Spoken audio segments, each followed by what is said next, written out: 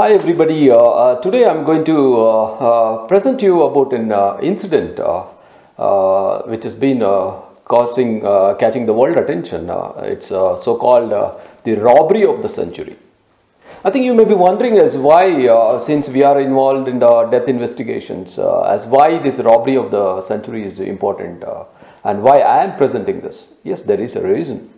One is, it has got two important reasons for which I am presenting this incident, which happened in 2017. The first reason is that the sophistication of the robbery being carried out by nearly around some 50 to 80 armed gang members.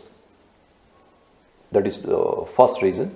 And the more important of all this particular incident has taught the investigators, the prosecutors and the so-called the security agencies the importance of DNA, and more importantly the importance of the DNA database for a country. To highlight its importance, I am presenting this to you, this particular incident.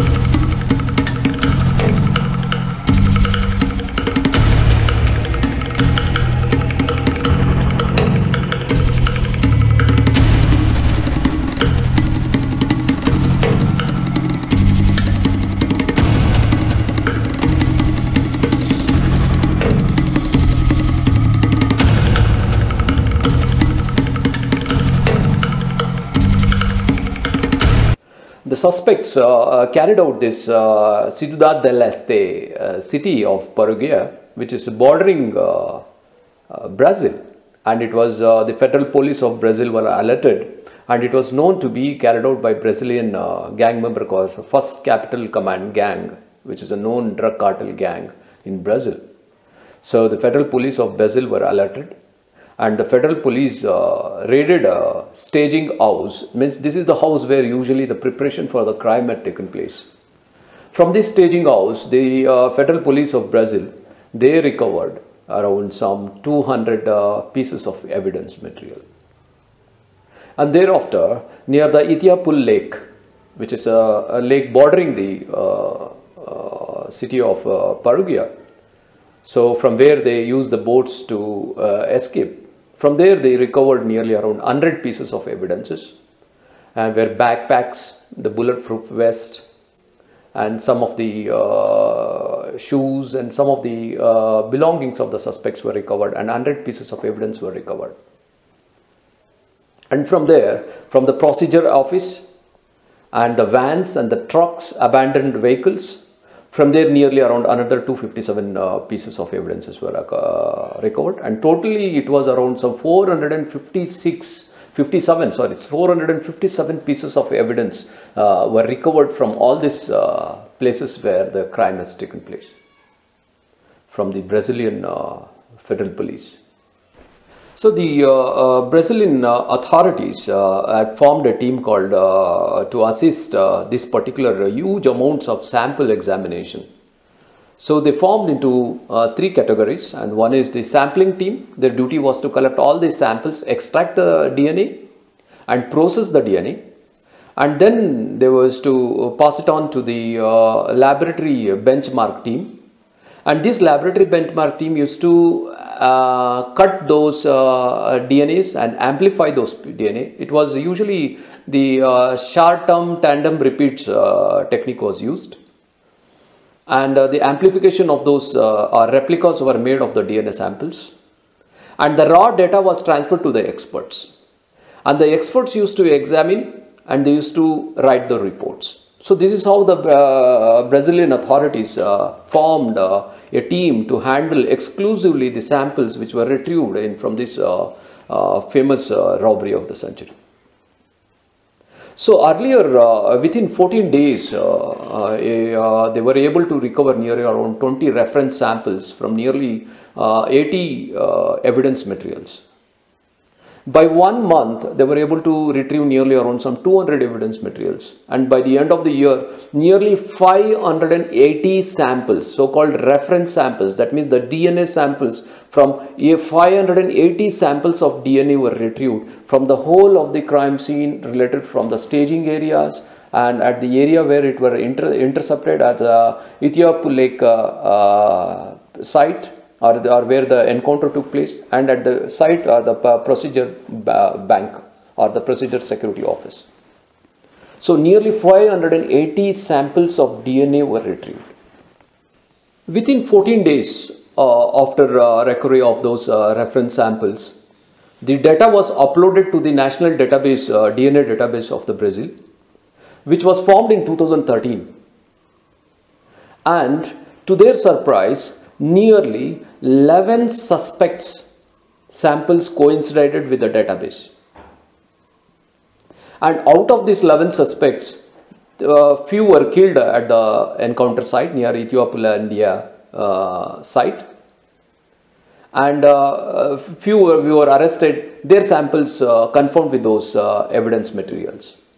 So that was that is uploading these reference samples into the DNA database confirmed 11 individuals who were involved in this particular crime. Eventually, another 14 samples were uploaded into the DNA database. And to their surprise, the samples which were collected from the staging house, one of the samples matched with another crime incident which happened in 2017 where an ATM was exploded by the gang members. So that suspect was identified. Another samples which were retrieved from the staging house matched with one suspect which belonged to the notorious gang of the Capital Command Gang of Brazil, who was a prime suspect in Guarulhos airport heist, where nearly 28 million US dollar were raided, and he was arrested. And another suspect and another profile which was retrieved from the staging house was matched with a recent crime involving a Brink security agency where the cash was stolen. 3 vans of the Brink security agency, the cash was stolen in 2019, and the suspects, the sample retrieved from that particular crime scene, it matched with those reference samples collected at the robbery of the century in Sidoat Dil Aste. So overall, most of the samples which were retrieved in the robbery of the century, their genetic profiles matched with those profiles which were in the database. And most of these suspects, the crime they were involved, which way back from 2014 to 2019. So all those suspects who were involved in the crimes, usually of bank robbery, theft, felonies, and even murders, and even in a prison break, a police officer was murdered.